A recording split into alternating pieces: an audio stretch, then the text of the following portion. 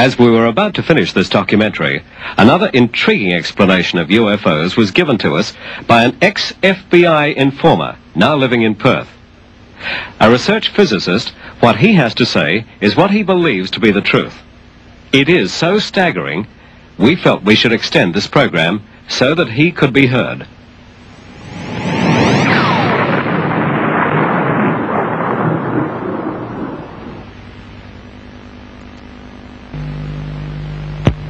This scientist believes that man holds the secret of anti-gravity and can produce flying saucers at will.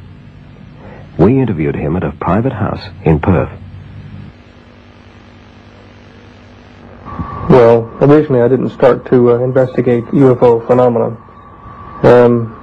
I suppose I started studying the physics that led me to this point, 62 to 64, at the United States Air Force Academy as a cadet, in a special government program. As you're aware, the Air Force Academy is outside NORAD in the Colorado Mountains. It's a few miles up the hill from it. And I was trained there with 180 some odd other characters to do research in areas of electrogravitics later. We were programmed with libraries of information by slides flashed up on a wall at the rate of 200 pages a second. We couldn't even read them, but they were being implanted in our minds subliminally.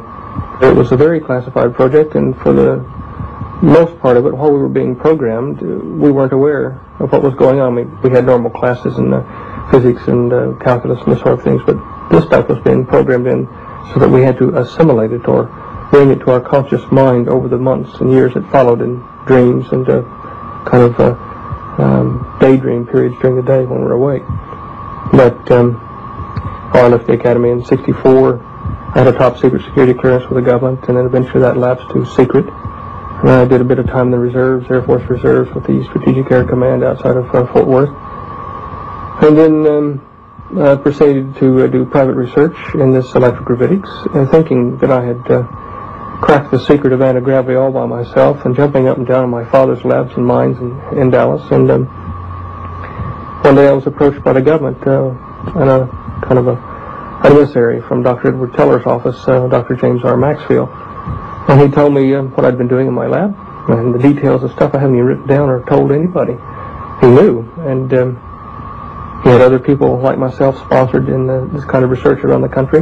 And that was the first time that I knew that the U.S. government was actively involved, had been, and was still actively involved in the control of gravity with electricity. And who did this man represent? Well, his job, as his job qualification is he's the director of the James R. Maxfield Radiation Research Clinic in Dallas, Texas. The same Maxfield that invented the irradiated thread treatment for cancer of various organs. If you look at his little dossier that's in the Who's Who, you find that he was on the President's National Security Advisory Board, which is really a rather important log in the U.S. intelligence system.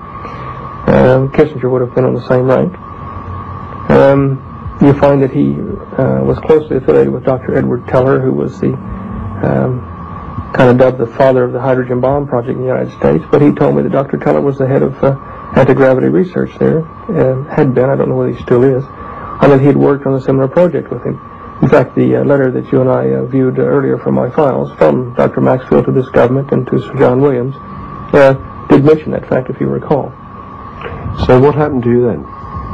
Well, they suggested that I finish my research in Australia. I wasn't enthralled with the idea, but Dr. Maxfield told me that I would be paid to come down, and that I was to call the Australian consulate in San Francisco and ask for Bob Gray, and tell him that in these words that I was a member of Maxfield's party.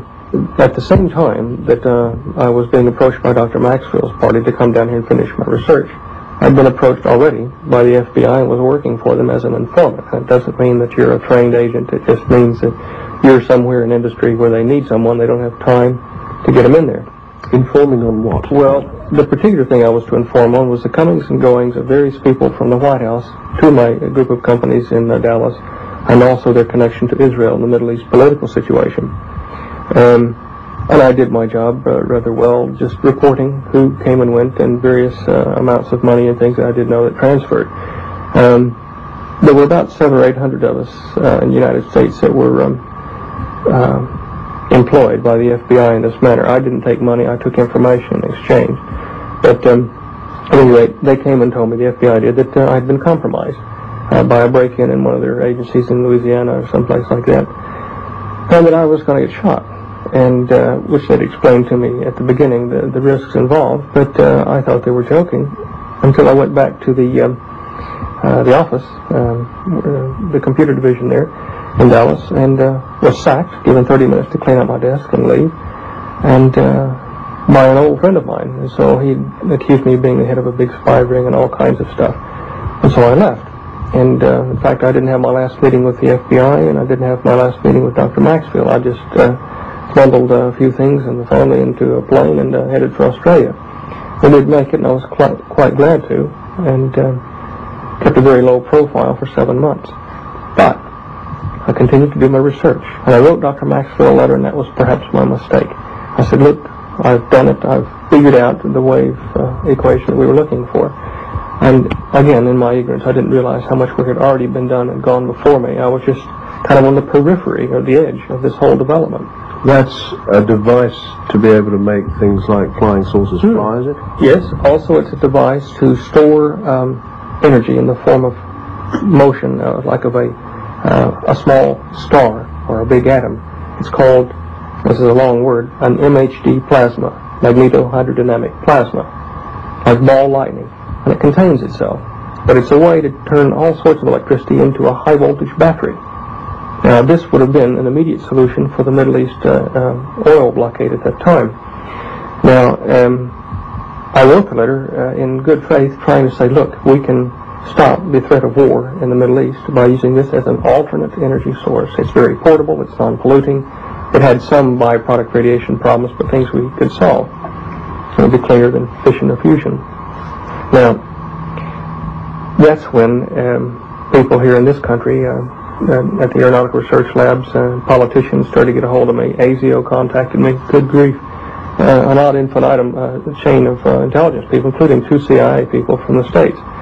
And then the FBI eventually started looking for me in this country, and that again was after the intelligence war over there, after Hoover died. And I was unable to finish my research in this country. In fact, I met many dead ends in government departments and research facilities where they told me privately, like Dr. Tom Keeble in the Aeronautical Research Labs. He told me, yes, we know about the flying saucers your countrymen have built, and in England and in Canada. And in fact, we have film records of them here in the RAAF files. I said, I want to stop you there. Yeah. Are you saying, Stan, that there are such things as, let's call them flying saucers, but they are built on Earth? Yes. That doesn't mean that I rule out the possibility of other flying devices or intelligent beings visiting the planet either from the oceanic bottoms or deeper areas or from other areas in space. But I am positive that we have the technology, I can even name you the companies and people involved, in making high-speed electric aircraft that do look, strange enough, like a saucer. What sort of proof can one furnish for that? Oh, good grief. The briefcase I've got down here is full of documented evidence that is not all secret. If you go to the records of the New York Herald Tribune, the newspaper is now defunct. I think it's being stored in the Wisconsin State Historical Society. Look for November 20th, 21st, and 22nd, 1955. There are 3 articles in the series on AntiGravity and the various companies and people involved in the research of the United States, Japan, Europe. The list is like a who's who of nuclear physics. It was written by Ansel E. Talbert, the science and aviation editor for the New York Herald Tribune at that time. You can look there.